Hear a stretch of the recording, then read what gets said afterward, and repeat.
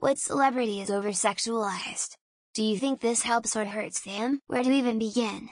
Almost any young celebrity who comes of age is pretty much thrown to the wolves both online and to the media in general, whether they want it or not. And I suppose that's the line, whether they want it or not. If it is something a celebrity seeks out, then I dare say it can help their career. But for the vast majority who didn't want that sort of attention, it can cause a lot of harm, if not be a career ender, if it results in a mental health crisis. Olivia Dunne, and it hurts her. The NCAA put rules in effect to prevent this from happening. But because she's so damn hot and with the world is sexually charged as it is, they bent the rules for her. And now she can't go to class, the college has to spend funds on bodyguards for her, people know intimate knowledge of her like the length of her toes. And yet no one seems to know, or even care, what degree she is trying to achieve. Billie Eilish probably spelled that wrong. Sorry. Anyway, I'm not sure how Billie identifies. Looks pretty, charming, I'd accept Billie as a friend, but without knowing the exterior parts, I'm a heterosexual male. I would not be comfortable in a sexual relationship unless there was a vagina down there. Could even be post-operation, man shrugging. But getting back on topic, over-sexualized. A ton of girl groups in K-pop, especially the ones that closer in age to 10 than 20. This is a general statement, but the industry is heavily shaped around buying into that fantasy relationship with you idols. In particular for girls, many of them don't have careers after a certain age because attention just moves on to hotter, younger ones. And the cycle continues. Most good-looking actresses are objectified. If they have great talent, it is often overlooked due to their beauty. For example, Natalie Portman, Florence Pugh, Margot Robbie, Angelina Jolie, Emma Watson, Anne Hathaway, Halle Berry, and so many more. This can apply to female singers as well. Emma Watson. JFC people were absolutely disgusting about her from a young age. Think all the gross shit led her to want to be in a lot less. I know personally I try to avoid films with her in them because it always reminds me of how gross everyone was about her when she was a kid. I'm sure it had to hurt all the celebrities that have had countdowns till they turn 18, like Emma Watson, Natalie Portman, Brooke Shields, Justin Bieber, Britney Spears, Millie Bobby Brown, the Olsen twins, etc. I would imagine that could be really traumatizing. Zendaya. She's objectively good looking, but because she doesn't have a body like Scarlett Johansson, people try to knock her for it, or at least are quick to point out that she's not attractive at all. I see it in most posts about her. Pedro Pascal and Taylor Lautner. I think it's helping Pedro, but I feel it hurt Taylor. What I think is that it's okay to get a crush on a celebrity, but once you start openly sexualizing them, you're crossing a dangerous boundary. Bit of a story. My ex-friend stalked the actor that plays Will Byers on Stranger Things. Can't remember his name at the moment, but it was generally creepy considering she wanted to have children with him and some other stuff as well. Ariel Winter from Modern Family had breast reduction surgery when she was pretty young, if my memory serves me. I would guess being over-sexualized played a part in that decision, so I would count that as a hurt rather than a help. Eliza Dushku. The poor woman was molested as a child while filming True Lies and sexually harassed while on the set of Bull. At least in the latter case she was able to settle for $8 million. Millie Bobby Brown. I'm predicting she will be the new Britney Spears, as in child star who grew up too fast and has a mental breakdown later in life. I very much hope this is not the case. Billie Eilish.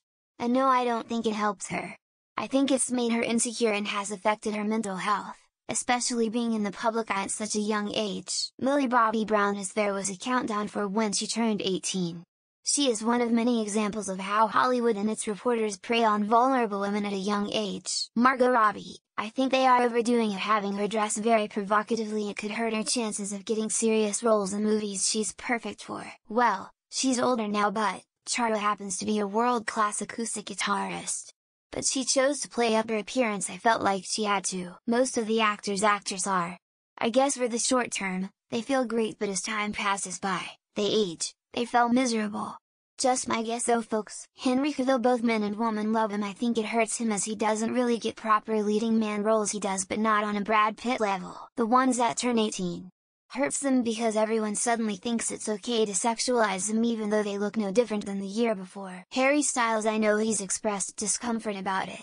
But I also know his fan base is lots of teenage girlies, so it's overall boosted his career. Jessica Alba. Ever since when I saw her in cute penguin underwear in a movie about 20 years ago, she will forever be the sexiest woman in the world. Kim Kardashian.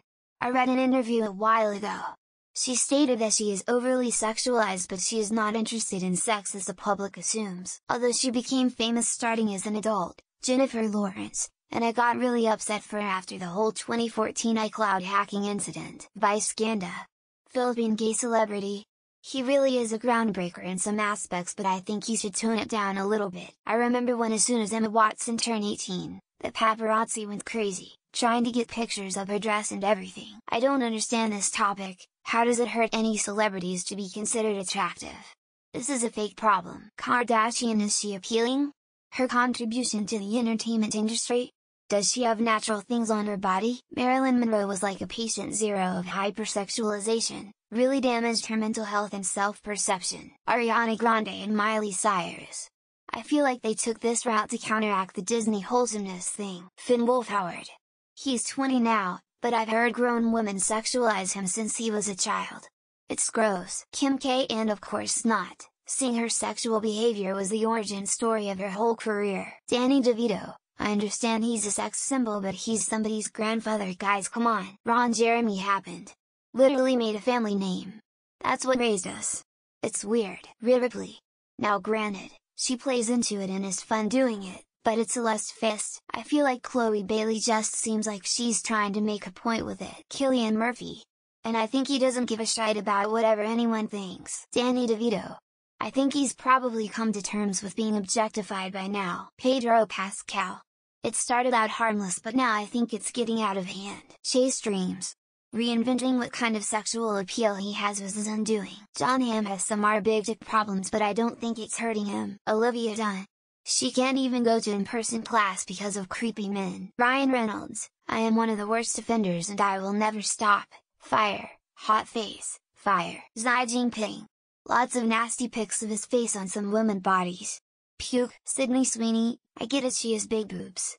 People need to get over it. Jenna Ortega. I feel it might help, but it may personally hurt her. Kesha. And it hurt her a lot. Physically, mentally, emotionally. Adam Driver.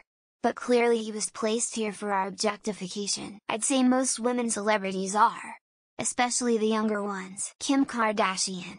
She just does not deserve that. She is just ugly. Poor Megan Fox turned into some kind of plastic surgery mutant. It's kind of depressing how easy it is to list people for this. Pamela Anderson, though I don't think it bothers her one bit. Alison Brie was pretty young. We tried not to sexualize her. Chloe Bailey, she must be naked at all times, it feels like. I never got the appeal of Emma Watson. I just don't see it. Henry Cavill. He's hot, but God, leave him alone, ha ha ha ha. Sydney Sweeney.